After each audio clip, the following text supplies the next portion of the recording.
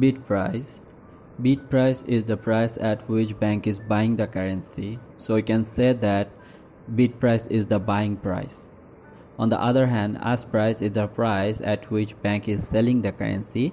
So you can say that ask price is the selling price.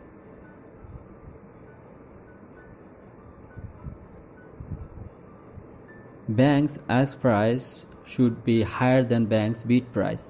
Let me give you an example. Suppose you are a Bangladeshi citizen and you want to go to USA, so you have to convert Bangladeshi taka into USD. So you go to bank and you see that to buy 1 USD you have to spend 82 Bangladeshi taka. After 1 month you come back from USA and Bangladesh. Now you have to convert USD into Bangladeshi currency.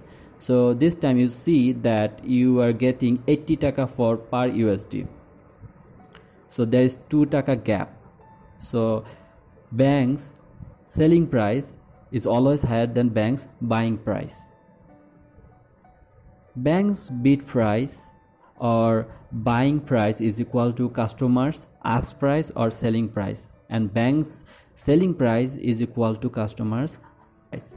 So customer's bid price or buying price will be higher than customer's selling price or ask price.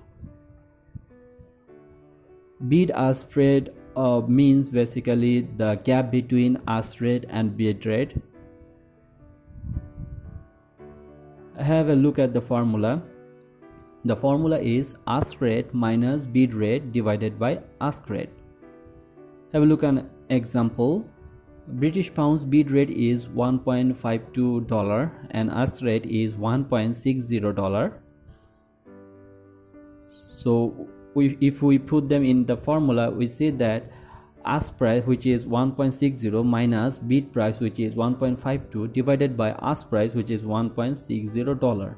So the answer is 0.05 or 5%.